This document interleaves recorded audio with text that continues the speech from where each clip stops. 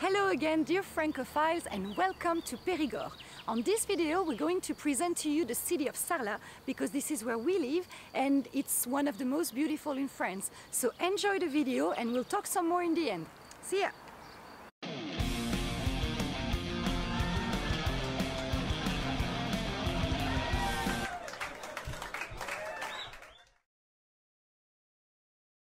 The founders chose the site for two obvious reasons. One, its remote location away from the Dordogne river and its risks in terms of Viking attacks. Two, water. They established a monastery in the Dale of the Cuse, a Dordogne tributary.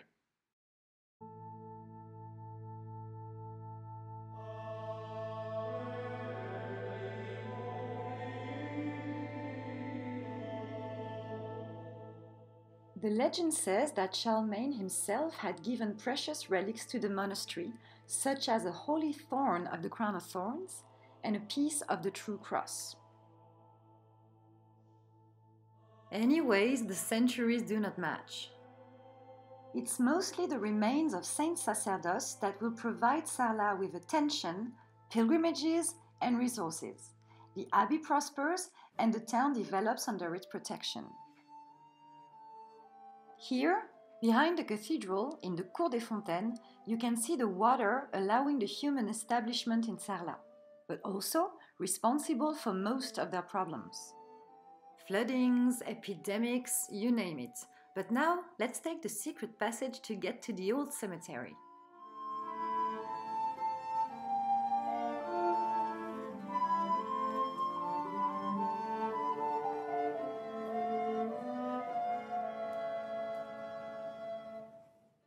Another important step in the history of the town was the visit in the 12th century of the renowned preacher Bernard de Clairvaux, or Saint Bernard.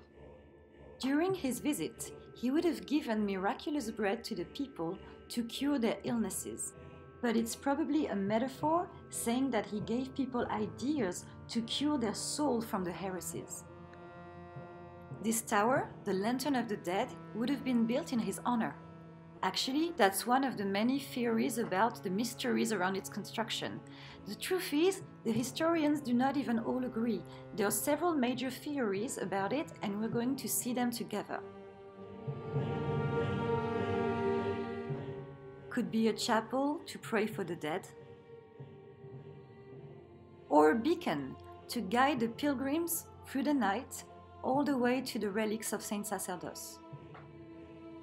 Finally, there is the alternative explanation about the telluric nodes, saying that the tower is implanted in a point with special energies. You take your pick.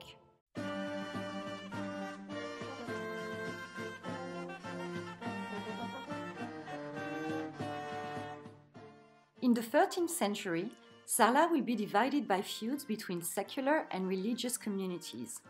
The matters in question will be about, of course, who gets to administrate the city and collect the taxes.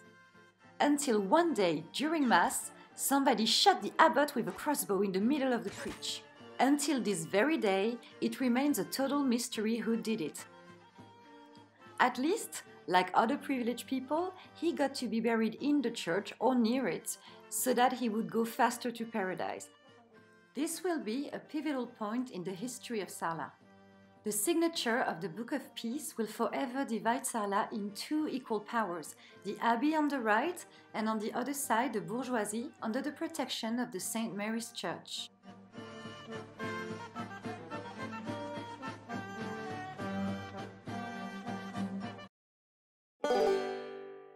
But it's not just any Saint Mary, it's Saint Mary du Mercadil, which means she's always been looking over the market ever since the Middle Ages until today. And you can buy local products such as goat cheese, walnuts and products from walnut, asparagus, and of course, strawberries.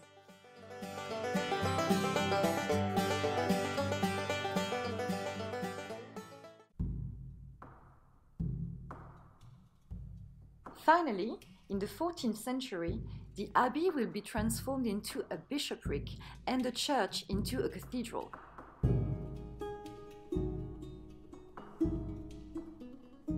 the building site in fact will take several centuries because it will be constantly interrupted by epidemics, wars, or bankruptcies. In fact, the bell tower will only be finished around the 17th century.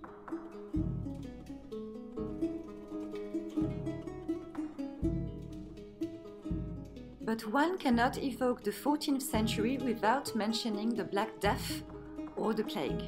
In fact, Sarlat was severely hit by it as well as with all the other plague epidemics in history. On such occasions, these virgins were installed in the corner of every building to eradicate the evil and also to be thanked for curing the inhabitants. There are about 51 of them left in town, and if you look at... no.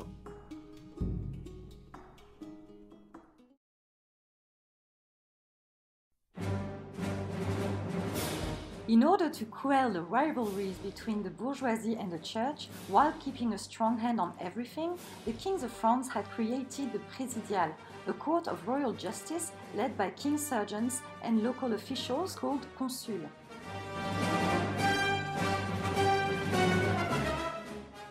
The tables have turned, and now it is their time.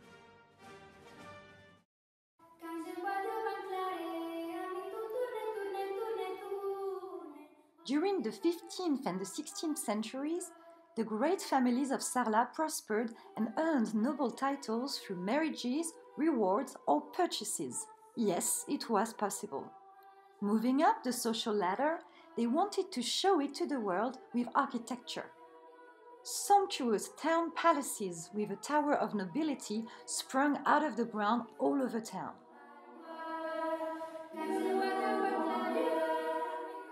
And that Sarlat has been preserved intact until today.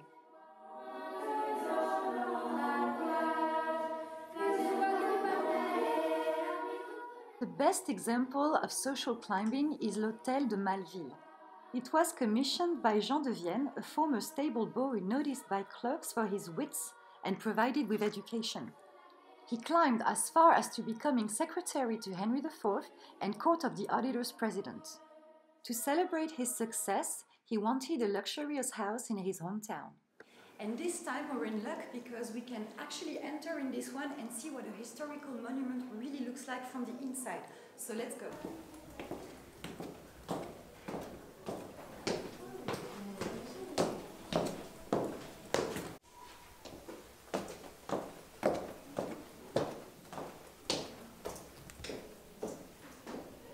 So we've passed all the inhabited floors, and this time we even get to go in the attic. Let's go.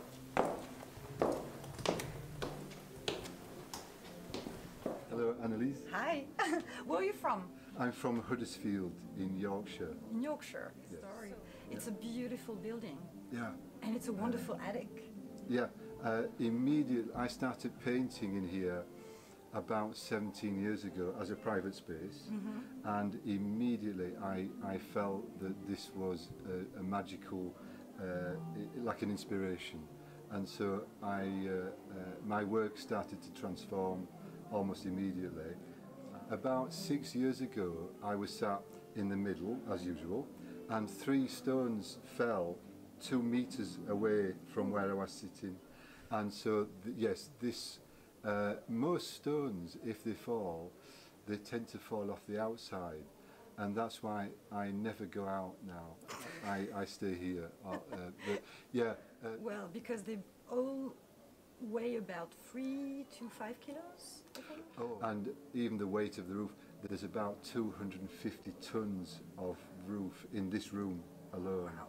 So it's quite a spectacular way of making a roof. Yeah. So, how come you stayed in Sarlat? I mean, what drew you to the place? I got offered a job 23 years ago, just outside of Dordogne, and things weren't going well for me in England at the time, so I accepted this job, and I was working at a barbecue restaurant, working for a mad English vicar. So again, this is a very winding path, and I immediately just loved it here. So, in a few words, can you tell me what your work is about? Yes, spiritual renaissance. and I think we're already in a transition from a materialistic and ego-driven world to another, finding the balance between nature and again spiritual renaissance, very important. And yeah, inshallah, next 2 years. Well, that's great. Right. Beautiful. Thank you. Thank you. My pleasure. Yeah, cool. See you soon. And you, merci.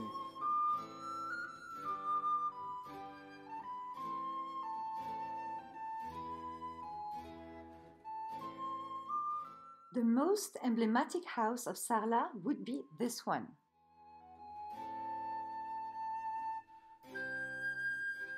Built for a family of consuls and wealthy merchants, it is admirable in every way. Its facade, Italian style, just like the bishop's palace in front, and sculptured with the portraits of the family to advertise for themselves. But mostly, it's the birthing place of one of the finest minds of the French Renaissance, Étienne de la Boétie. Often renowned for being Montaigne's best friend, he was a lot more than that. Enlightened thinker, he wrote, among others, Discourse on Voluntary Servitude, which contains the seeds of the French Revolution 200 years ahead. But before stepping into the modern era, we have to evoke the wars of religion in the 16th century and of course the 100 Years' War in the Middle Ages. Interesting fact, whichever the war was, they always managed to choose the right side. The side of the French against the British, or the side of the Catholic against the Protestants. So that in the end, each time they were rewarded by the kings of France by large amounts of money and they could rebuild the town. It is then that the city chose its emblem, the salamander. Magic symbol of eternal regeneration, it couldn't be more fitting than in this context.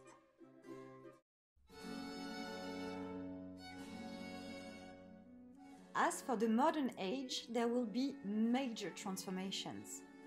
In the context of counter-reformations, many convents and nunneries will be established everywhere in Sarlat.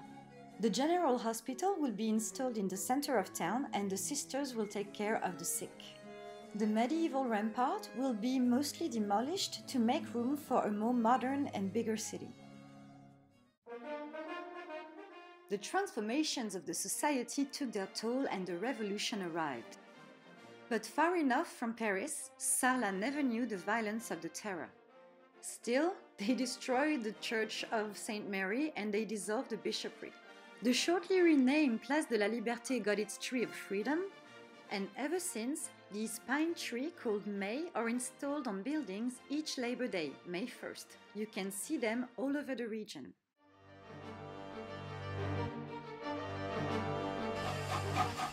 The 19th century and the Industrial Revolution put an end to countless old activities. In Dordogne, it was particularly so for the Gaba business, which has always brought wood to Bordeaux in exchange for bringing back goods to the valley. As a result, the valley was progressively abandoned in favor of bigger cities and the promises of work, and it sort of fell asleep. Meanwhile, the old town center knew yet another transformation by the creation of this very long and straight axis, the Rue de la République.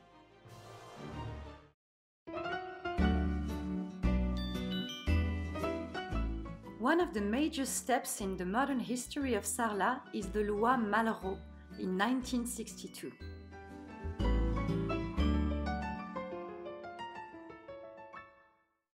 In the early 20th century, a lot of old town centers fall apart by lack of interest. Thankfully for Sarlat, its beauty had already fascinated numerous artists and architects through the years.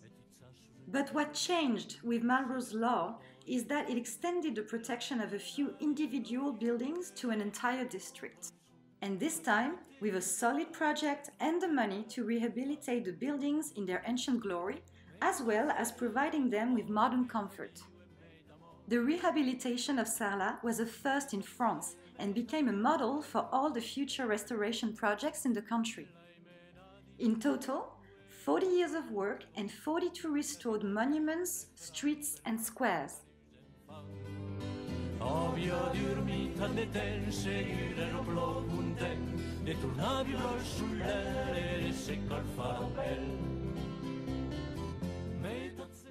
The 21st century will continue this line of work with the restoration of St. Mary's Church by the Sarlat-born celebrity Jean Nouvel.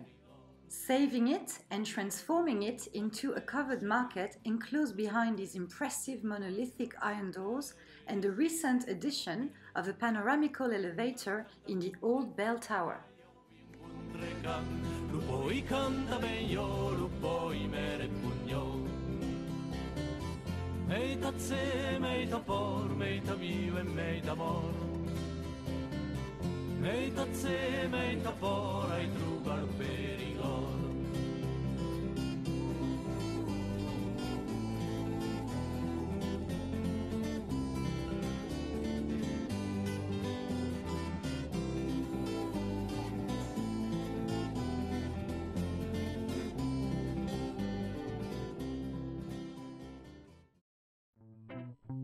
They also chose to reinstall the gas system in all of the lampposts of Sarlat. It gives the streets and the building this very specific orange color, and you really feel like you're traveling through time.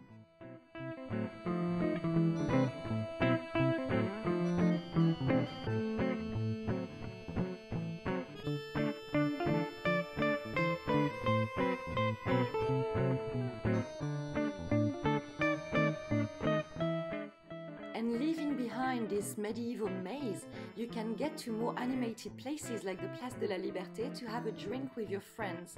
It's super animated in the summertime, there are street artists, music, just enjoy. And on top of that, it comes at no surprise that many movies were shot here, French as well as American.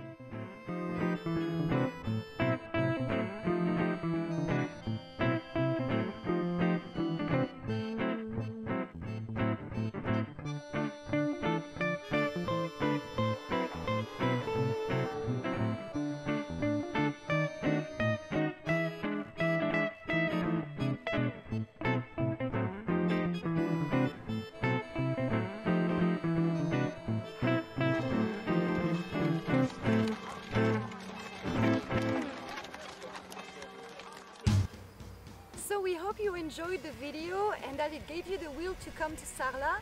We are going to make the next video about a castle nearby. It's going to be a great one, but if you have any suggestions, don't hesitate and keep following us on Facebook, subscribe, thumbs up and everything, and please ask yourself, voulez-vous coucher avec Sarlat?